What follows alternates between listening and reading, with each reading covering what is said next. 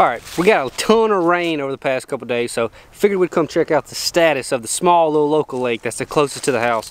Just see if they got any stain down here on the south end of it, because typically in the wintertime, which that's a good pivot point. We're going to be talking about some winter baits here in just a second, but in the winter, if it gets stained up in some of these lakes, the fishing gets really, really good. So, Miss Hunter, give us a January bass fishing tip. That's going to be the theme of this video, by the way. I'm going to give you all my top 5 January bass fishing tips, so let us know one.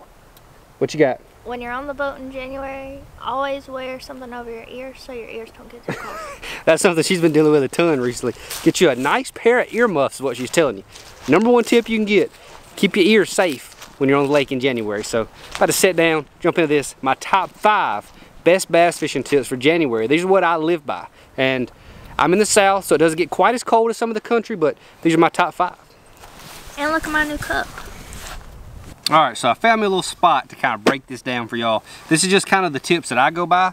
Now, I know that some of these are not the optimal path to catching as many bass as possible, but these are the ways that I've caught some of my biggest fish I've ever caught, and I've caught a lot of really, really big fish in the January month specifically. I think probably half of my 8-pound fish that I've ever caught in my life have probably been in January. So caught a bunch of really big ones this time of year. And these are some of the tips I try to use. So I'm gonna break it down to 5 pretty much basic principles.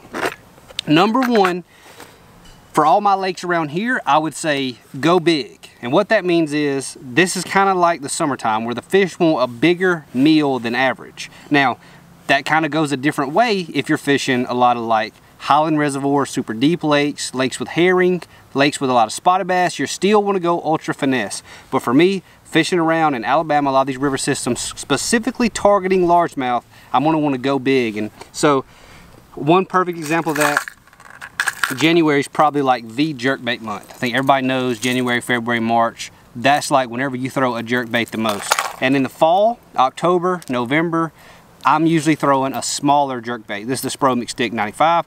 This is the one that I'm typically throwing in the fall whenever they're feeding on bait more than anything else. Now, in January, I'm gonna switch back to the big one. I'm gonna throw the big 3-hook bait, and I really like those 3 hooks because a lot of times the fish are a little bit more apt to just come up here and barely clamp it onto the bait, whereas the fish that bite this bait in the fall, sometimes I do only hook them one way, but they really seem to eat the bait better. They seem to attack it a little bit more, a little bit harder. In the winter, in January, they kind of come up and nip it. They kind of swat at it. They just kind of peck at it. So I really want to have 3 hooks on there, but I want to go bigger, and I want to throw this bait the same exact places. I just want a bigger profile bait because those big fish that are moving up, kind of suspended, kind of waiting, they know the days are starting to get longer. I think the winter solstice is December the 22nd. After that, the days start getting longer. Those fish are starting to suspend closer and closer to the spawning areas. So that's why I want to throw these bigger baits whenever they're moving up. Another thing that I'll do this time of year is I'll go to a really big rubber jig. So this right here is the ace head with a rubber skirt on it and a really big chunk on it. So this is a really big jig. This is the kind of jig I'm gonna be flipping around bluff walls. I'm gonna flip it around docks. I'm gonna flip it in laydowns. I'm gonna flip it everywhere. It's just a really big profile flat rubber jig, and that goes to the same principle. When those fish are moving up in the shallow cover, this is primarily better if you have a little bit of stain and those fish stop suspending quite as much and get on the isolated cover close to spawning flats. I'm gonna go flip something extremely big and extremely bulky around a lot of these places. So remember that. You kind of want to be polarizing. If you're fishing for largemouth, go extremely big because there's really big fish moving up trying to, kind of get in that pre-spawn phase. Even though we're a little bit early for that, they're still going to kind of get close to it. And then if you're fishing a lot of spotted bass, herring type of lakes, you still want to go ultra finesse. So it's kind of a polarizing deal this time of year.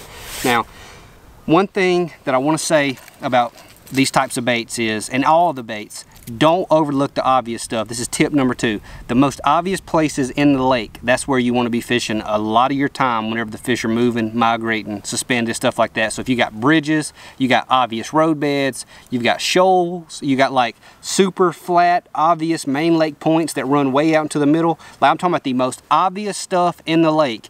That's the stuff you want to be rotating on this time of year. You don't drive past the most obvious main lake point this time of year. This is where the big ones that live in those areas, this is when they get the most easiest to catch. So the most obvious stuff in the lake can typically be where you catch some of the biggest fish. So throw these big baits around the most obvious stuff in the lake. So for tip number 2 is with all the bulkiness that you add, lighten your baits up a little bit to give them a slower fall. So this right here, this is number 3? Okay, so I've said 2 so far, so this is number 3.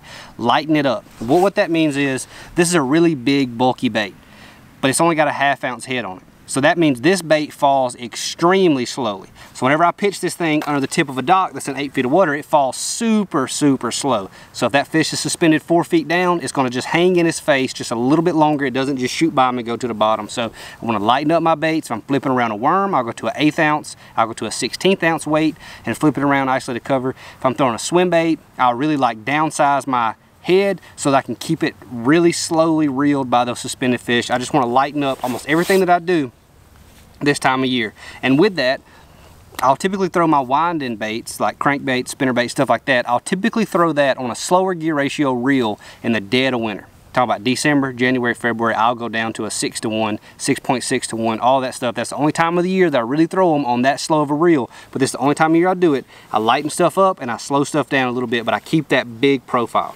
Now, also, one thing to remember is this time of year, the days are shorter than average. Like we have really short days in January compared to the rest of the year. That means that the sun is not shining as, you know, like there's just less sunlight and there's less light penetration actually into the water. So the fish can't see quite as good in January through the water as they can in like the middle of summer. So what I'm gonna do is I'm gonna brighten up most of my lures. So if I have any stained water at all, like I'm talking about a couple feet of visibility, whatever, I'm gonna really brighten that bait up more than I would in the summer or other times of the year. So tip number 4 is to really, really brighten up your baits that you're fishing with. Now, if you're on a crystal clear body of water, yeah, you still wanna stay natural. But if you have any like tinge to the water, stain to the water at all, you really want to go bright because those fish just don't have the light penetration they have in the summer. So they can't see quite as well, so you really want to brighten up your baits.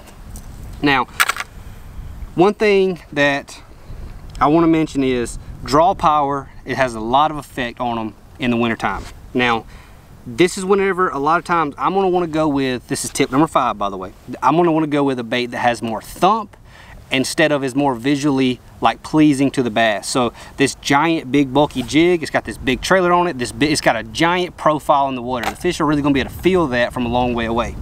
I'm going to do the same thing with a lot of my baits that I'm winding. So this is whenever I'm going to want to go to a Colorado style spinnerbait instead of a double willow leaf spinnerbait. These are both Lost River lures spinnerbaits. But the point I'm getting at here is this spinnerbait right here, the double willow, this is still going to imitate the shad in my lake better because it's still like these actual leaves look like the shad that's in the lake and it's got the white skirt on it. It just really imitates shad extremely well.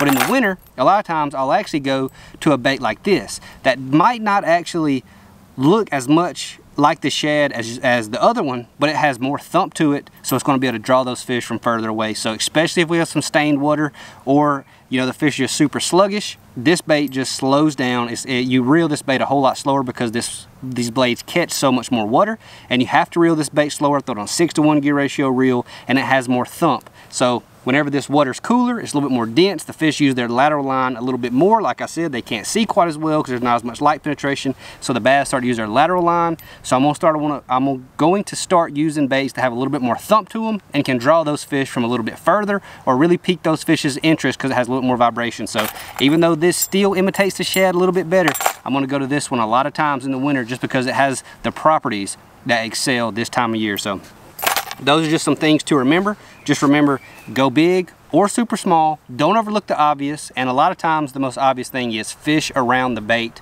Number 3 would be brighten it up. Lighten your baits up. That means slower falls, slower reels, all that type of stuff. And then you want to go with thump over looks a lot of times in the winter. So that's my top 5 January bass fishing tips. Hope y'all enjoyed that. Hope y'all you know, kind of take Hunter's advice also. Stay warm out there. Get you some striker clothes and stay warm out there on the water, even though it ain't been real hard to stay warm this winter in particular. But hope y'all enjoyed that. Let's go ride around and see if we can find some stain on the small little local lake.